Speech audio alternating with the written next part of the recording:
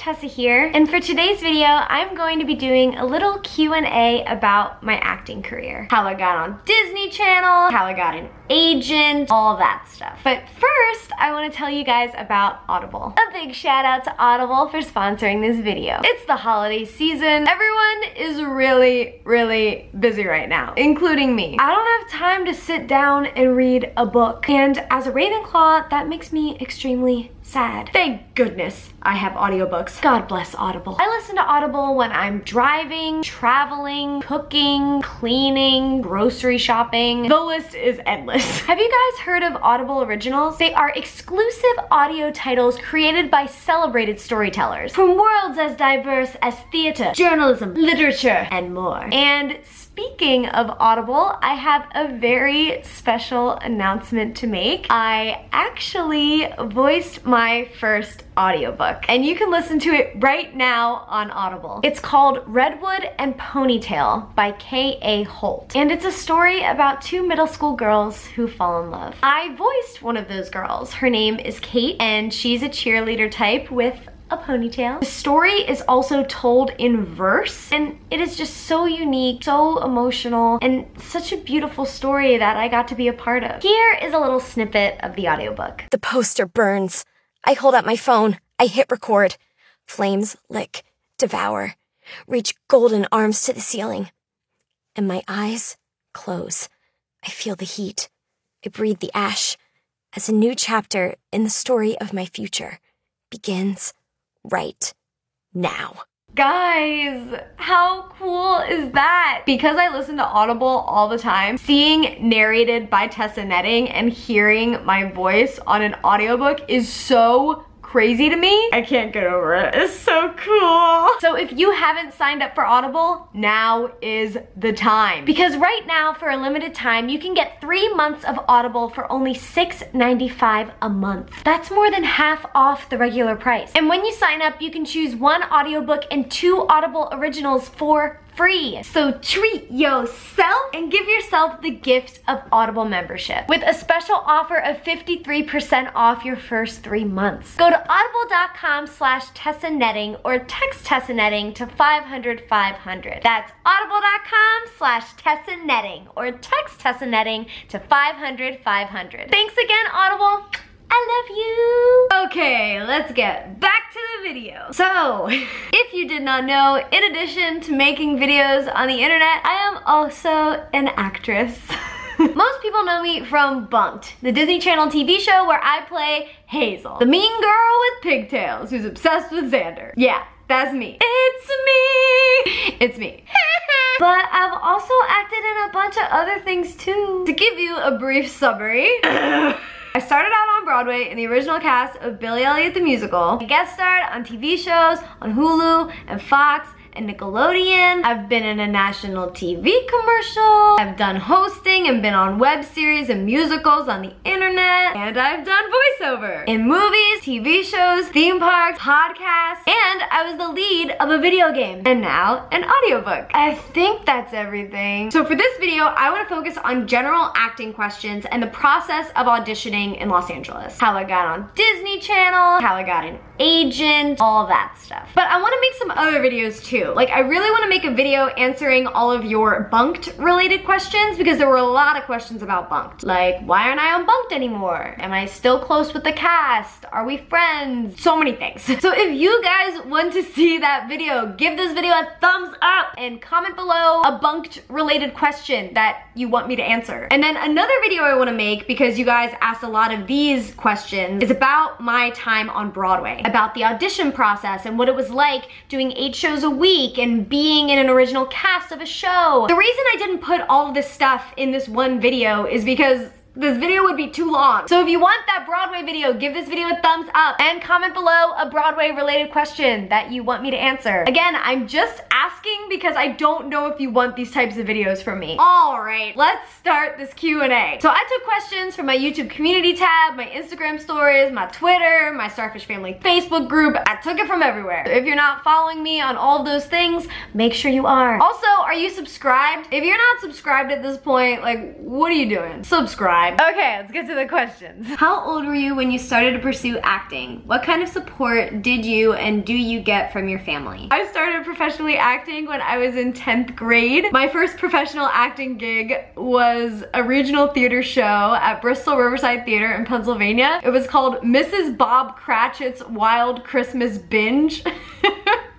And I played a Cratchit child. My parents were both so supportive of me, I can't thank them enough. My mom drove me to New York for vocal lessons, musical theater workshops, and auditions. And my dad, when I got this regional theater job, he drove me an hour to get there and an hour back and stayed with me during rehearsals. So they helped me so much. But it was also one of those things where I was still thinking of going to college. I like wanted to major in musical theater or acting or something like that. So that was kind of like okay with my parents. I like reasoned with them where it's like, yes, I want to do this, but I'm also like thinking of a backup plan. And I think that really convinced them, and also it showed how serious I was about it. But they're such great parents. I feel like they would have supported me in whatever I wanted to do. Mom, Dad, thank you for supporting me. I love you. Next question. How did you get into professional acting? Did you get an agent or did you find auditions yourself? I really love acting, but I'm not sure where to start. So how did you start out? So when I auditioned for Billy Elliot and when I auditioned for this regional theater show, I didn't have an equity card or a union card. I didn't have an agent. I used to get a backstage newspaper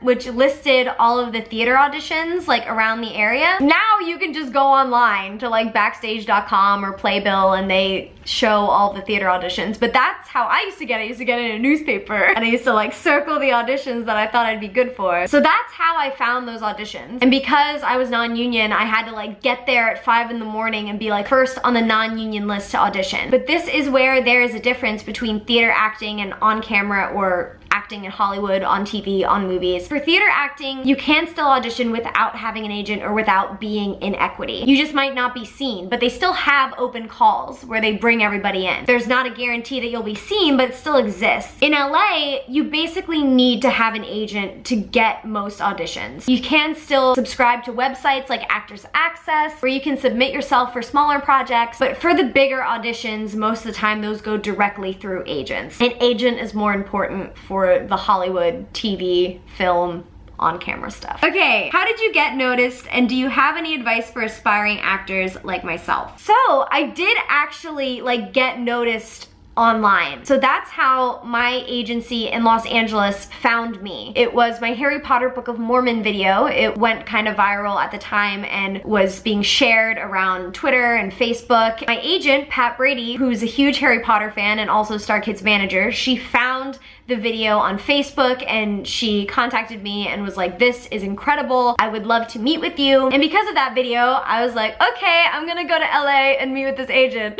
And then it happened again, like just last year when I was making videos on Facebook, my Moana Shrek mashup that I made, a manager contacted me and was like, are you represented? This is amazing. Even though I already was represented and didn't need them, I was still getting contacted. So my best advice that I can give aspiring actors on how to get noticed is use the internet. It is here. It's a tool for you. Use it. And use Facebook. I've noticed that casting directors and those types of people, it's easier for them to find things on Facebook because it's being shared rather than YouTube, because YouTube is more searchable rather than shareable. Or Twitter. Twitter's another place that is more like retweets and shares. So yeah, if you have something really creative or really musical or some way to show off your talent, then put it on Facebook or put it on Twitter. And if it kind of blows up, then you might get contacted by an agent or a manager. Also, I love you, Pat.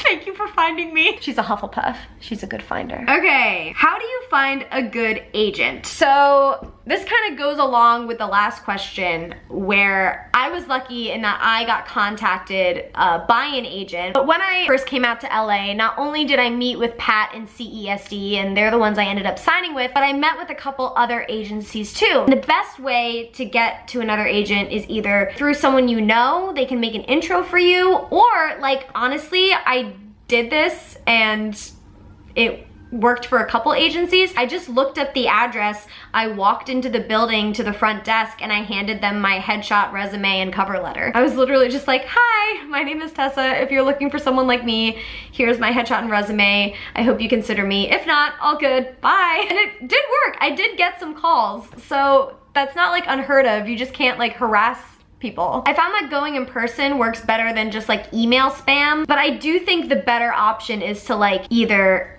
have a video online or have a showcase, like create a show or create something showcasing yourself, your talent. You always like when they come to you rather than you like begging for them, if that makes sense. Was it hard to move to LA? Yes.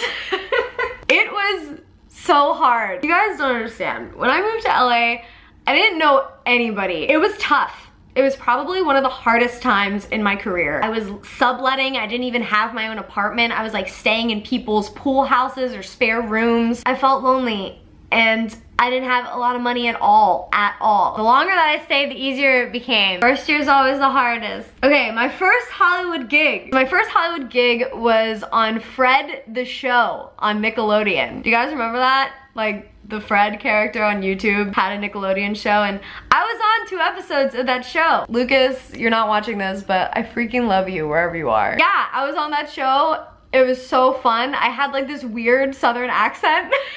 That was my first job in LA. That was the first time being on an episode of a TV show. It was just a wacky, fun show. I loved it. How did you get on BUNK'D? Okay, how did I get on Disney Channel? So I got the BUNK'D audition through my agents at CESD. They submitted me for it. So when I read these sides, I was like, my favorite villain is Harley Quinn. What if I can make Hazel like Harley Quinn? And for Hazel, I did this like voice. Emma, it's me, Hazel. Because Harley Quinn has a really specific voice. So to the audition, I wore pigtails, a Camp Half-Blood t-shirt, Percy Jackson represent, shorts, and high socks. This is my version of Hazel. When I showed up to the audition, I was so different than everyone else there. It was absurd. Everyone else played more of like the nerdy route of Hazel. They were wearing like bucket hats and like nerd glasses, where I was more like Harley, mean girl, and they were more like nerd girl, but she's still mean. So I like stuck out. And that's one thing that I like to do when I'm auditioning. I like when I am different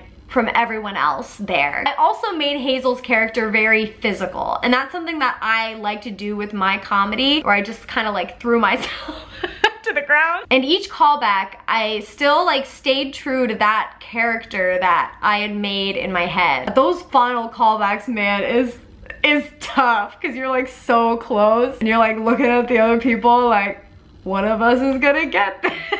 It's always so awkward, I hate it. Had dyeing your hair have any influence on getting some roles? Hazel, for example. When you're auditioning, you should know your type that fits kind of like how you look. My type is the funny neighbor or mean girl. I'm a character actor. And because of that, I found that having not normal hairstyles has helped me with that. So having like platinum blonde hair, having a pixie cut, unnatural hair has helped me. So go with a hairstyle that reflects your type. Tips for auditions. My biggest tip that I can give you is don't play it safe. Most people will choose the obvious choice. Be embarrassing. Be out there. Think of something different that you can do with the character. That's always worked for me. If you don't feel comfortable doing that, that's totally fine. I'm not like telling you to do something and you don't want to do it. I guess then like make a choice that's not so obvious. Even if it's not embarrassing or out there, it can still be different. Don't be afraid to make a weird choice. Go with that choice and be like completely committed to it. What's the weirdest audition process you've been through? Probably like any commercial audition.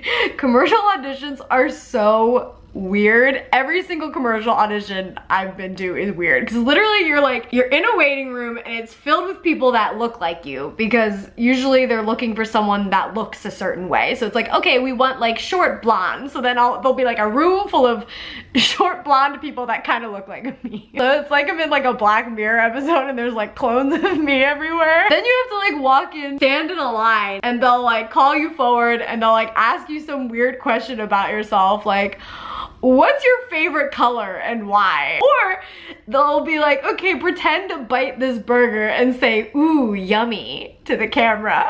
That's what I mean. It's like so funny and weird. So yeah, commercial auditioning is weird, but I mean, it's fun. Were there any roles you tried out for and were really bummed when you didn't get them? I auditioned for Hazel in, not on BUNK'D, Hazel in Fault in Our Stars. I got to audition for that. and that was crazy. You know, Shailene Woodley is amazing, so she was probably a lot better than me. Another audition that I did, oh, you know what, like, I'm kind of bummed that I didn't get? I was in like final callbacks for Catra on She-Ra. If you guys watch that animated show, I was so close and I didn't get it. That would have been cool. How many times have you been rejected from a character you want to be? Perfect transition. You get rejected all the time. You can't be an actor if you're not okay with rejection. This business is tough. It is so tough. It's not only judging you by your appearance, like so much, but you're also constantly being rejected. And also you're getting like so close and then they're like slapping it away. So it can be really emotionally difficult and you have to be ready to handle that. What was your Glee experience like? Yes, I was on Glee. I was on the Baby Got Back episode, which apparently is like the worst episode of Glee of all time or something. I am honored. I actually made a video about like my whole Glee like audition process, so I'm gonna link that video in the description. Check that out. It will tell you about my crazy audition and how I sang Gangnam Style. Why am I so embarrassing all the time? My Glee experience was crazy. It was a lot of dancing in like 9-inch heels. I just met Chris Colfer. He was the only one that was there from like the main cast, and we talked about Harry Potter. He was really nice. It was cool having Joey there. Joey and I both auditioned for that role. Like, people think that I got that because of Darren, because I'm friends with Darren, and Joey because he's friends with Darren, but no, we literally just auditioned for that role like everyone else. I actually auditioned right after Joey. We just auditioned and both got the part. That's happened to me and Joey like a couple of times now, where we have been cast together in things. Like, we were in this one pilot, we were cast together. It didn't end up going anywhere, but we were both the leads. And they're like, do you guys know each other? And we're like, yes. So Joey, I can't wait to be cast in something else with you in the future. We're just meant to be together. But yeah, Glee was so freaking fun. I had a blast. Also, this is crazy. For that Glee shoot, to style my hair, I had like a pixie cut at that time. The hairstylist that was on set, so apparently she was like working on SNL or something before this, and she had some hair gel left over from One Direction. So One Direction like had their own hair gel, and she's like, I have some left over, you want to use it? And I said, yes. And let me tell you, it's magic. It was like perfect hold, but looked perfectly swoopy. Oh my gosh, it was incredible. Like, no wonder One Direction's hair looked so good all the time. It's because of that magic hair gel. It was on my head. I was blessed. Any other TV appearances besides Glee and BUNK'D? Well, I was on Fred, which I told you about. Oh, I was also on Watch What Happens Live. If any of you know like Bravo TV, Andy Cohen, he has this like after show called Watch What Happens Live, and I was invited on as a Teresa Giudice impersonator for like a Halloween episode. I was dressed up as Teresa, and she's like one of the Real Housewives of New Jersey. I was dressed up as her, and I went on the show, and I bobbed for breast implants on national television. Living my best life. What is my life? I don't know. So yeah, that was another time I was on TV. What was your favorite role you ever played? Hazel. I love playing those types of characters. I love being like obsessively in love, like a fangirl character. I love being like this over the top mean girl. Like, every one of my favorite things to do like put together. It was physical, it was perfect. Like, Hazel was the perfect role for me. It was the best.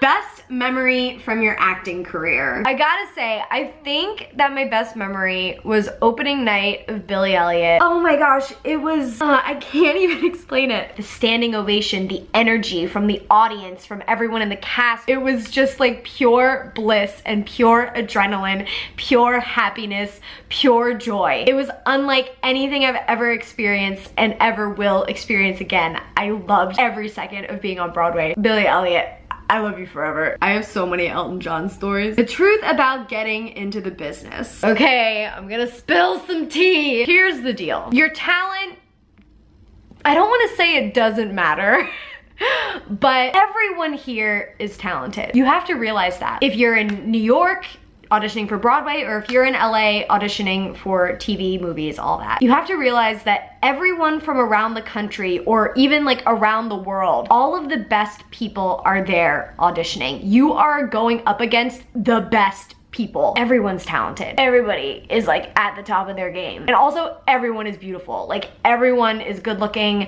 It's like intimidating. And again, you're gonna like walk into auditions seeing people that look like you, like because they're looking for a certain type of person. So then you're like comparing yourself to these other people. It's an industry full of comparison. It's an industry full of rejection. It's an industry full of like worrying about your appearance and worrying about getting older and worrying about just how you come across and what people think of you. So it's like a lot. It's a lot. Just because you're talented doesn't mean that you're gonna get roles, and that has nothing to do with your talent sometimes. And also, you can be a working actor and not be famous. Most people that live in Los Angeles and work as an actor will never be famous, but they will still be working. You can't do this for fame or you're gonna be unhappy. Like there's other ways to be famous beyond the internet. To have a goal for your acting career, or are you just living one role at a time? Okay. So when I first moved to Los Angeles, the agency that I'm with right now, CESD, when I first moved here, they asked me, they said, what is your goal with acting? And I had a goal. I was like, okay, I want to be on 3 things. I want to be on Glee, I want to be on Nickelodeon, and I want to be on Disney Channel. That's it. And I did it. Heck yeah! I did it. So now, I don't know what to do.